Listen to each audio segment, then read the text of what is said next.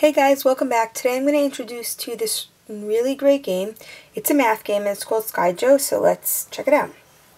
So I took the liberty of setting up this game, and there are 12 cards out, and the first thing you want to do after you have your cards laid out is to flip a card over from, the center deck. Now, this is an 8. An 8 is a high card, so I could choose, do I want to take the 8 or am I going to randomly turn over a card? So for the sake of the game, because 8 is a high card, I might turn over, -2.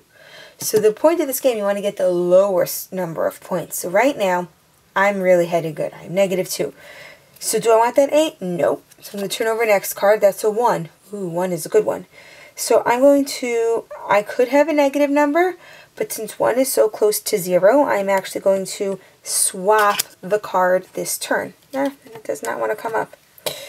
Okay, Mr. Card. Here we go, swap. Oh, and that was great because I swapped the 10, and now I have a 1. So far the game is going pretty well. A few things I want to point out. The goal of the game is to get as close to 0 as possible, or the lowest number of points. 0 may not be possible, as right now I got -1. But at the end of each round, when everyone plays, you have to keep adding up your points, and the player with the lowest number gets a point and is the winner of that round. So right now I have -1, so pretty good for me. I flip over the next one. Ooh, I have a 0. The 0 is also a really good one. So I stay at -2. I put the 0 and, sorry, -1, and, we keep going. So as you can see, the game is really simple. I have to choose, do I want to swap my cards? Do I want to keep my cards? What do I want to do?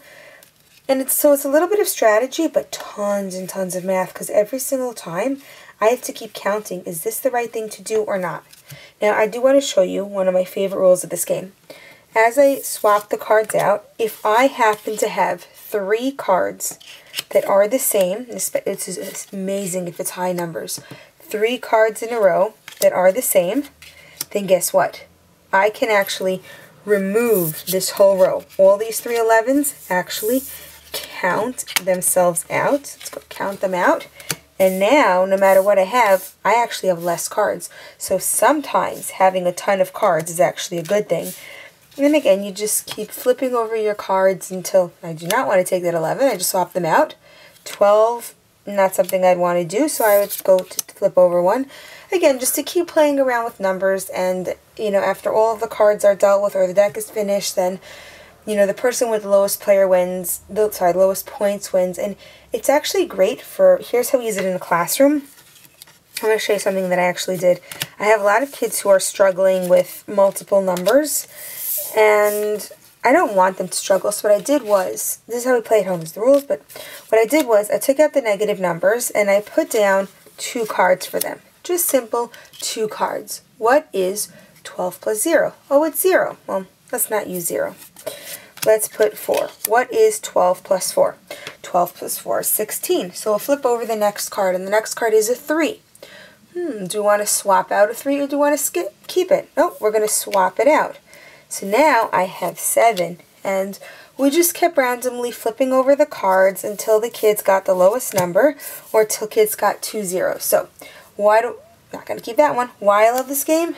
Number 1, I love this game because it's so easy to learn, and it's a great way to practice addition. If you have kids who hate addition, well, they're not going to hate addition anymore because they're playing a game. The second reason I love this game is because I could use it with the kids in my class. You see that? The kid just won. I have kids struggling with addition, and now they're actually wanting to practice, because what is more exciting to tell kids, Johnny, do you want to play a game with me? Or, Johnny, we're going to practice addition. Guess what? Johnny's going to want to play a game with me. And I can tell you based on experience, this game like this is so working. Here's another thing you can work out with kids. Greater than or less than. If I have the 2, 2 is obviously the small number, because I could see here, it's a small list of the 4. Am I going to swap the 4? Am I going to swap the 7? So, oh my goodness, you can actually have fun with family game night. You can have fun with your kids when it comes to addition. And in general, you can have fun. And this game is great. Look at the back. That's another thing we loved, is the colors. Look how pretty these colors are. So what's my opinion of Skyjo? It is a great game. It is so much fun. The numbers are clear. They're easy to see. The cards are pretty color, and it just makes math fun, and who doesn't want to have fun with math? If you have any questions about Skyjo, let me know in the comment box below, because I will answer all of your questions, because that's how we learn together through play. Thank you guys so much for watching. Happy playing!